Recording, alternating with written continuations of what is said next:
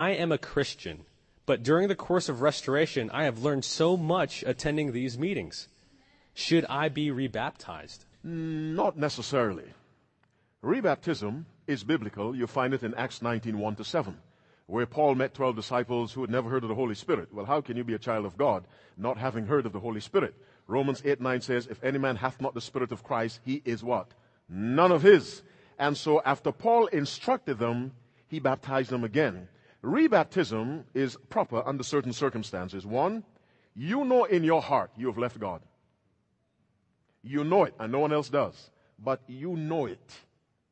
You have broken the covenant between you and God. To come back, you ought to reestablish the covenant by the outward symbol of baptism. Two, you left the truth and joined some of the church that does not preach the truth. You apostatized. You deny Christ's truth like Peter denied him. Come back through the rite of baptism.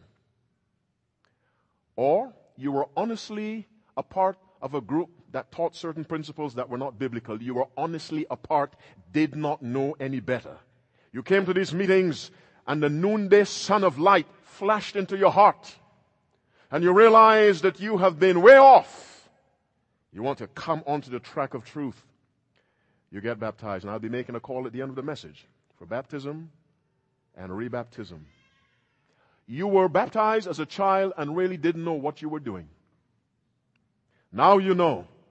Make the decision for yourself, not for your parents who try to force you to be baptized at 10.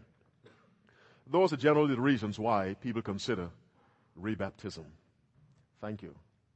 God bless you.